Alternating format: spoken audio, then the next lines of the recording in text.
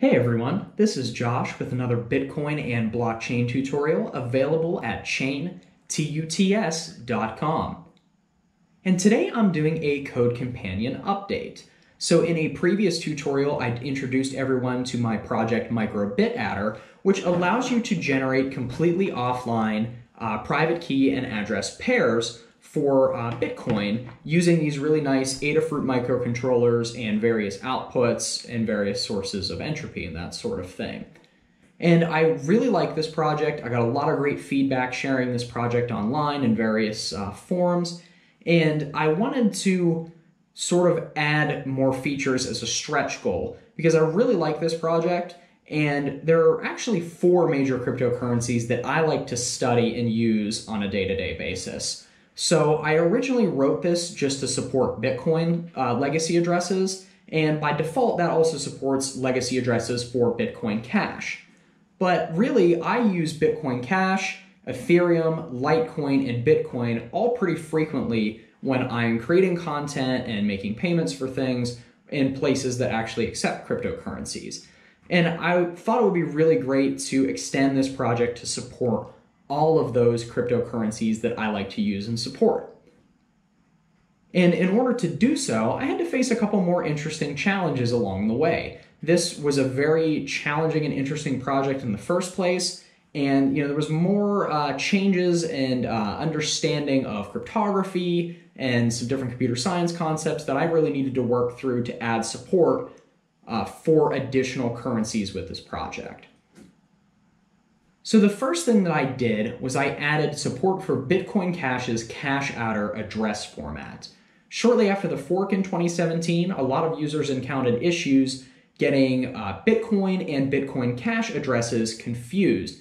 They are 2 completely different blockchains and completely different cryptocurrencies, so accidentally sending funds from a Bitcoin Cash wallet to, say, a Bitcoin address that uses the same format could cause loss of funds or at least a lot of headache for users that were using both cryptocurrencies. And so the Bitcoin Cash development team introduced a new specification, which is a special encoding used for that chain only. And Cash-Adder, thankfully, is already supported by the Trezor crypto libraries that I used as the basis for this project. So I took the cryptographic primitive, algorithm implementations from Trezor and imported them to run on the Adafruit platform on the, the CircuitPython extension that I was developing for this. And Cash-Adder support was already available, so all I needed to do to create a Cash-Adder address was add a different version prefix to the public key hash before encoding it using their function. And with Trezor, it thankfully already takes care of the checksum that goes at the end of the address that helps wallets and users make sure that when they type in an address, it's actually a valid address. The next thing that I added support for was Litecoin. So Litecoin is sort of in a lot of ways like a little sister to Bitcoin. They share a code base and a sort of a shared history, and the developers often interact with each other to add support for new features, for example, segregated witness when that came out. And it turns out that Litecoin addresses are really generated and encoded the same way that Bitcoin addresses are. The only key difference is there is a different version specifier or version prefix at the beginning of the public key hash before it's encoded. So instead of using what Bitcoin uses for a version prefix, I just had to use Litecoin's version prefixes when running through the algorithm used to generate an address. So that includes the address itself as well as the WIF wallet import format private key. Both of those use a different version prefix than the ones used in Bitcoin. But other than that, it was fairly straightforward to do that. That was really the only difference. And on the API side, I had to add a way to specify that you wanted to generate a key pair for a different cryptocurrency. So in the uBitAddr object that you construct on the Python side, you simply pass in an optional argument for currency that says uBitAddr.ltc to support Litecoin. Now the final cryptocurrency I added support for is Ethereum. And this was sort of the most challenging because Ethereum uses a little bit of a different cryptography and actually a different encoding format than Litecoin, Bitcoin Cash, and Bitcoin. So Ethereum, to generate their addresses, rather than using SHA-256 and RIPE-MD to generate the public key hash, Ethereum uses one round of the Keccak SHA-3 hash. So Keccak is one of the proposed implementations of SHA-3 that was submitted to the NIST competition that was open for invitation. The final SHA-3 NIST implementation is not Keccak. They're actually different algorithms. But again, fortunately, Trezor has our back. They're one of the hardware wallets that's been out in the ecosystem for a while, and their crypto firmware included support for Keccak.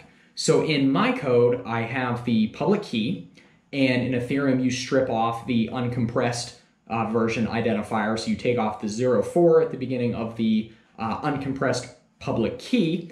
You run that through a single round of Keccak hash, and then you encode it. Now, the encoding was another interesting challenge I didn't necessarily expect to run into. Ethereum just uses hex format. Hexadecimal is a very, very common format for representing binary data in computer science. It's a base 16 number. So it uses the characters 0 through 9 and then A, B, C, D, E, F as the characters that represent the digits. So like base 10, what we use every day for math is the characters 0 through 9. Base 16 adds on the A through F as part of that encoding. And this is something that's used really, really frequently in software engineering, computer science, but it was surprisingly challenging on a microcontroller platform because one of the easy standard ways to encode something, some raw byte data in hexadecimal, is to use C's sprintf function that's included in the standard library. Well, it turned out when I went to actually compile this code for the microcontroller to take my CircuitPython code and compile it down so it could run on the Grand Central and the Itsy Bitsy and the Metro, the sprintf function was actually not available. There wasn't an implementation for it, so the compiler couldn't find the function definition.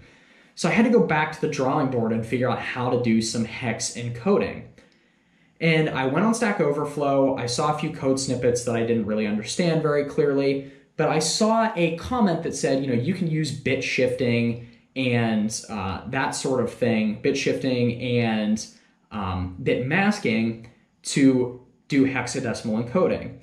So I ended up working on my whiteboard back here and figuring out a pretty clear way to do this. So I'm actually going to move the camera over there and tell you a little bit about how you can do hex encoding without needing to use a standard library function. So when it comes to solving this problem of encoding something in hexadecimal without using a standard library function, there's actually a pretty ingenious little way to do this using some of the binary operators that are available in most major programming languages, especially C and C++ because they're really low level. When you encode something in hexadecimal, you end up with 2 digits for 1 byte of information. So, for example, 05 in hexadecimal, that represents 1 byte of data. So really, 1 byte has 8 bits, and therefore you would split that byte into 2 chunks of 4 bits, and there's actually a funny little name for that called a nibble. So in order to work on 1 byte of information, which is the lowest amount of information that you can actually work with in a programming language like C, you have to use something called bit masking to get rid of information that you don't want to currently look at. So, for example, if we want to look at the rightmost 4 bits of a byte of information, and we don't care about the first 4, you can use a bit mask, which is 00001111, to clear off the information that you don't care about. This is done using the binary AND operator.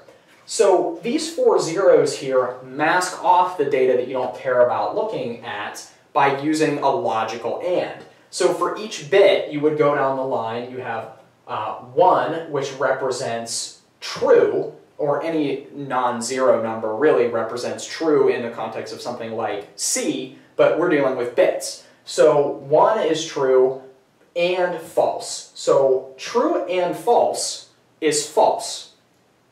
False and false is also false. True and false is false. False and false is again false. Now with the 1111 here, in the second half of the byte, this actually just masks the data right through. So if you have true and true, well, that's true. If you have false and true, well, that's false, and so on and so forth. So you end up with a byte where you only have the last 4 bits of actual information. And so what that allows us to do here is we interpret this byte just as an integer. So this integer can serve as an index to the character set of hexadecimal numbers, or hexadecimal characters rather. So for example, let's just say we end up with, well, what's this here? We have 1, 2, no 4, and an 8, so this is 10 in binary. So this nibble here, this second half of this, would be represented at index 10 in the character set. So 0, 1, 2, 3, 4, 5, 6, 7, 8, 9, 10. 1, 0, 1, 0 in bits actually represents A as a hexadecimal character. Now this is a little bit trickier with the leftmost part of the bit, or that nibble, because when you mask it off and you represent this as an integer, these 4 zeros at the end changes the place that this data is in. So this wouldn't work as an index. So your number here, you have 1, 0, 1, 0, 0, 0, 0, 0, that's actually a much bigger number than fits into this 16 character set. So what you do is you mask this information off, so you get rid of the last 4 bits, the last nibble of information, and then you actually use a technique called bit shifting. So you take these bits and shift them 4 to the left. And most implementations, so like in C, the bits at the front that you moved over, they just get padded with zeros. So now, again, we have 1, 0, 1, 0 as the left index, and so you can get the character set and go from there. Now you have a hexadecimal encoding for 1, 0, 1, 0 repeating as AA in hexadecimal. So that's how I solved that problem. This is just totally raw C. It will run on anything you can compile C for, and you don't have to rely on having a standard library implementation.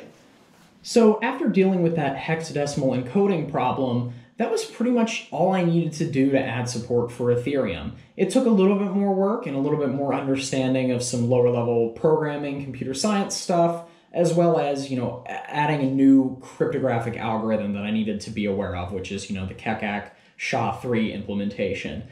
But now my offline address generator supports Bitcoin, Bitcoin Cash with CashAddr, Litecoin, and Ethereum.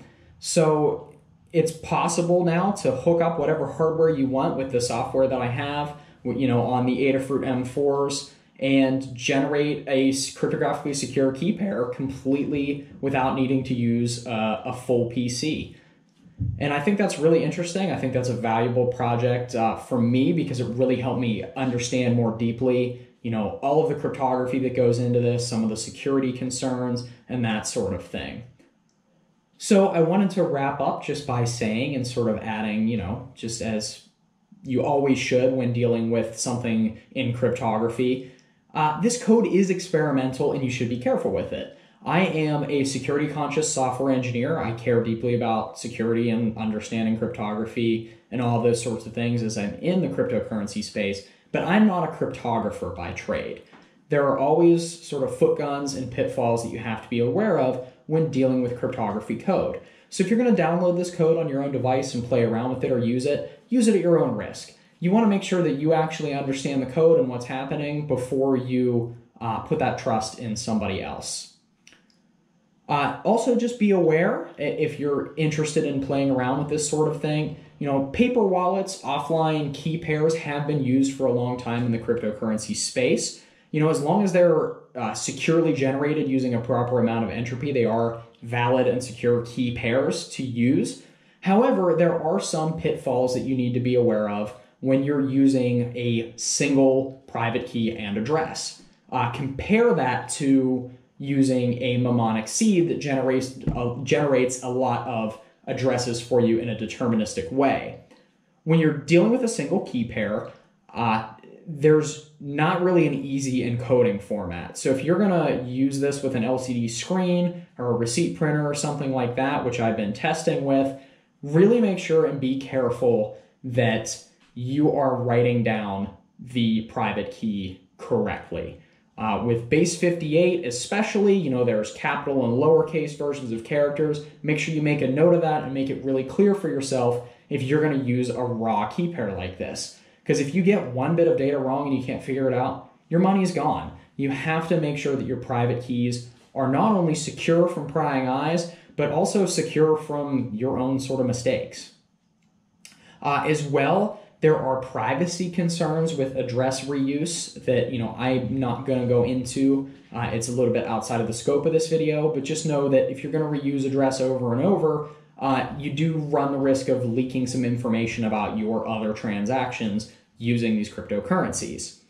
And finally, there are, again, some sort of foot guns with actually using the funds for spending later. So if you use a single key pair, like a paper wallet or something that you would generate with this project to store your funds long term, make sure that you only use that paper wallet once. Once you go to spend those funds and you import that private key, you must burn the old key and not use it again to store funds. The safest way of doing that is to use a wallet's sweep functionality, which is different from importing the private key. When you enter the private key with a sweep functionality, what the wallet will actually do is it'll take all of the funds from the address that you generated and had on the offline wallet, and it will actually create a transaction and send it to a new address that the wallet controls. This is an important distinction from just importing the private key, because especially with modern HD wallets, where you write down a mnemonic seed, the private key that was on the separate paper wallet is not included in that mnemonic backup. So if you lose that wallet and you just imported the private key, those funds would be gone. The sweep functionality instead will send it to a completely new address that you control that is included in the address set generated by that mnemonic seed. That also prevents another major pitfall which is dealing with change addresses. So if you go to spend these funds, and you have the imported private key, you might think that if you only spend a chunk of it, that the rest stays in the address of the paper wallet.